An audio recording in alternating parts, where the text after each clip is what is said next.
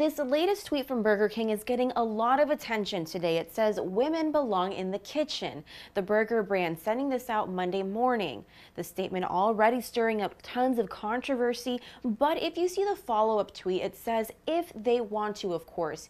Yet only 20% of chefs are women. The company saying they're on a mission to change the gender ratio in the restaurant industry by empowering female employees with the opportunity to pursue a culinary career.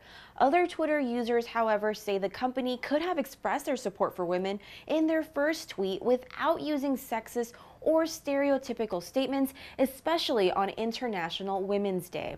At the CBS 17 Digital Desk, I'm digital reporter Judith Ratana.